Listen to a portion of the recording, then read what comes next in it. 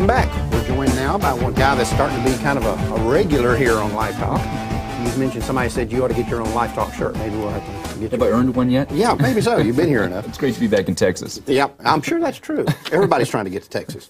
From the way Dallas-Fort Worth is growing, that appears to be the truth. Listen, Troy, I wanted you to have you come in because we've talked about this over the phone many times. You know, I've always said that you can't defeat an opponent unless you understand that opponent. You have to know who your opponent is and how they think and so forth. Sounds like Sun Tzu sort of thing. Yeah, that's exactly right. And we've talked about the psychological makeup of these people. And, of course, you have your own kind of pet case that you moved to Wichita, Kansas to go after George the Killer Tiller up there, who's probably the most notorious abortionist in the United States and does all these late-term abortions. Horrible. And, I mean, we're talking about near-term abortions. Oh, sure. On Tuesday mornings, we see women that are fully, full-term pregnant and walking in to have an abortion. Right. What I want to talk about today, basically, is kind of the psychological makeup of these people. And when I wrote Line 5, I had a chapter in there called Vacant Souls about some research that we had done about, and getting most of the stuff that we got was from writings that they made. Sure. And they've written all these books, The Moments on Maple Avenue, and all this other stuff about what it's like inside the abortion industry and the way they think and so forth. And it's really macabre. I mean, it's bizarre. It is. How these people look at things.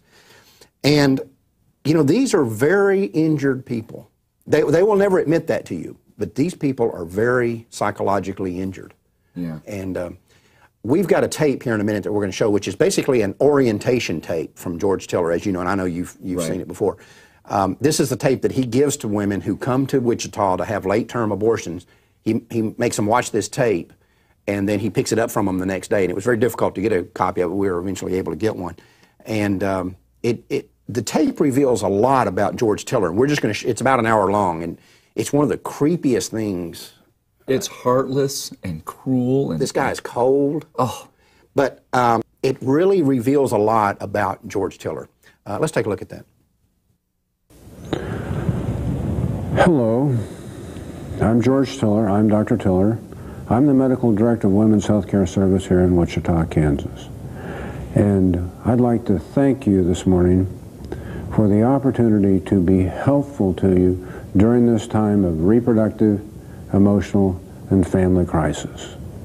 As far as abortion services are concerned, I have performed over 60,000 terminations of pregnancy, and our area of expertise and major interest is in late termination of pregnancy.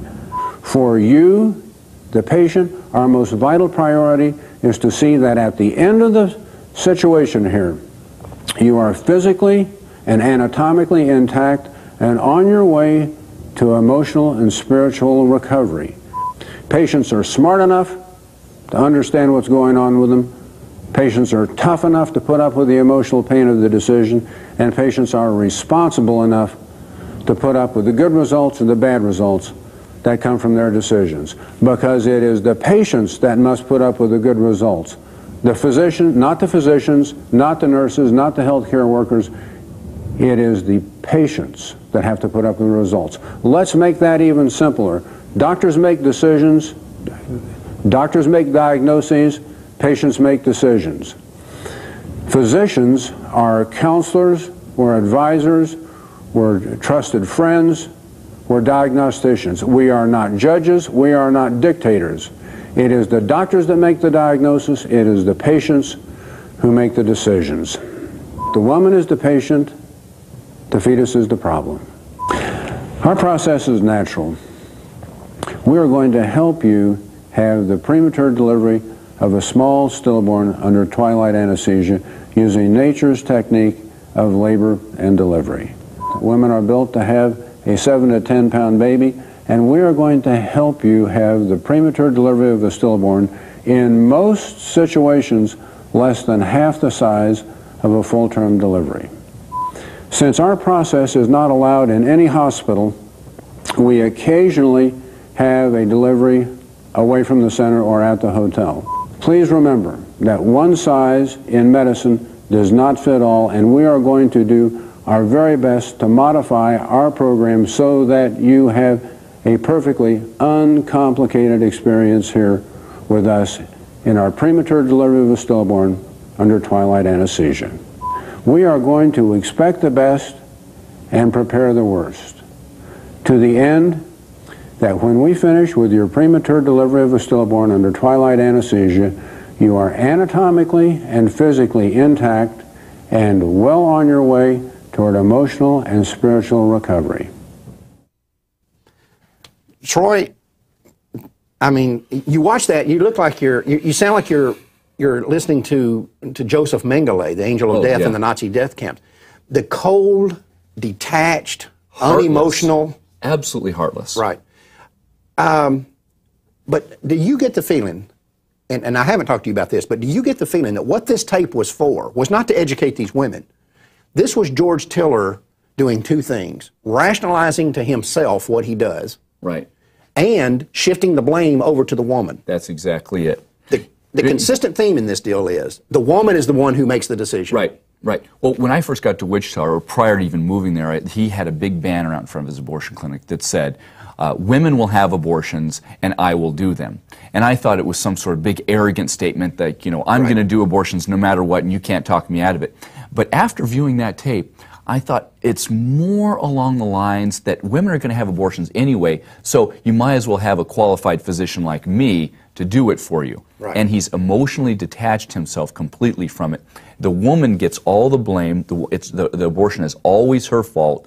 We've had women coming out of the abortion clinic saying that Tiller had said very derogatory things toward them. You know, you've got yourself in this mess.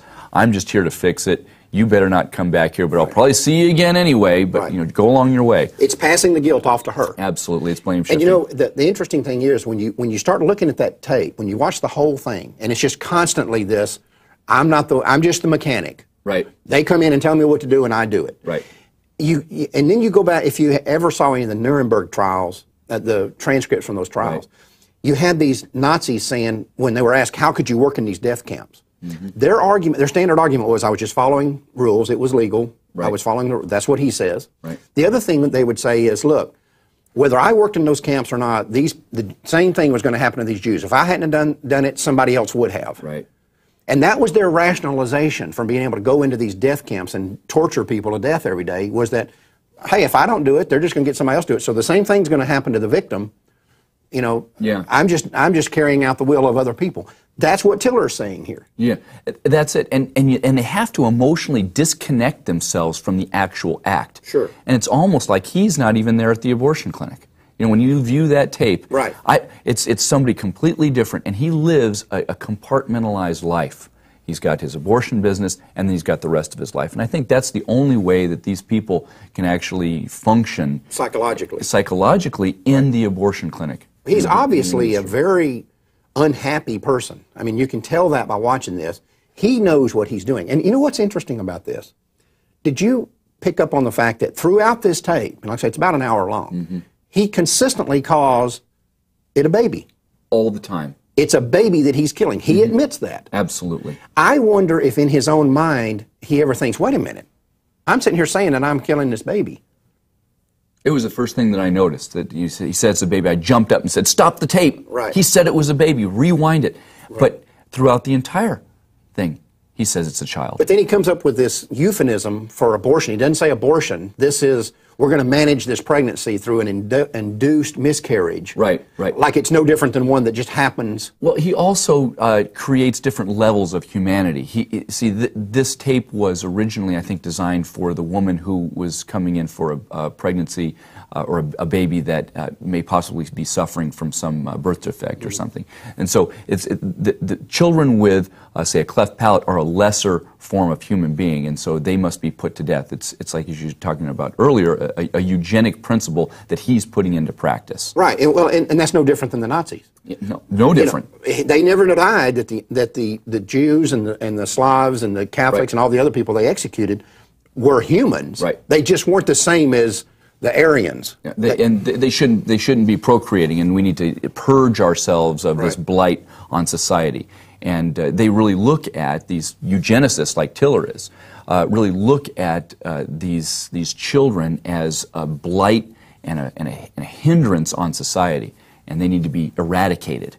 You know, one of the things that you mentioned earlier relates to something that I wrote about in line 5, which was this issue of their view of the women they do abortions on.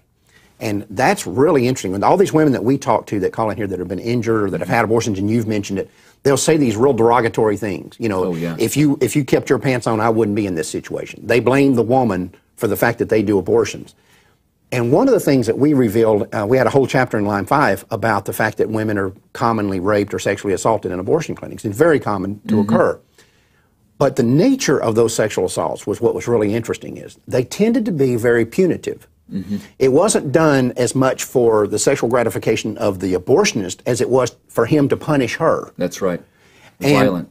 Yeah, and it went to their view, how they look at these women. And they literally, and I've had these women tell me this, that they have said to them, I am in this position. In other words, I'm an abortionist, I'm the scum of the earth because of you, because of your immoral and ungodly lifestyle. You've put me in this position. It's blame shifting. You're forcing me to kill your baby. I don't want to do this, but I'm going to take your money and do it anyway. Right. And in the midst of it, I'm going to punish you for it, and I'm going to make you feel bad for it. Absolutely. And, you know, I've always had the view that when you look at people like Tiller, that at the fundamental, at the basis of it, they're cowards. Their victims are women and children. And somewhere in them, they realize that they're cowards. And I think that one of the worst things to have to live your life, especially as a male, I think, would be to know that you're a coward. It'd be a horrible way to live your life knowing that that's how you are. And they have to do this blame shifting because they can't live with it themselves. That's why a lot of them are abuse drugs, abuse alcohol, abuse women, lead dysfunctional lifestyles. And you're talking about earlier, I mean, this whole discussion of a psychological makeup of the abortion industry is they're all going crazy.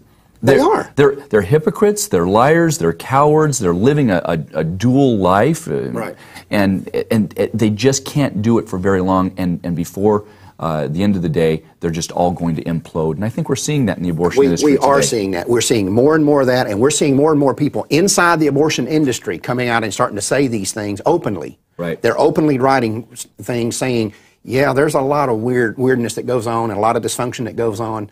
And they're starting to see that the thing is falling in on them. It's collapsing in. They're absolutely right. Thanks, Troy.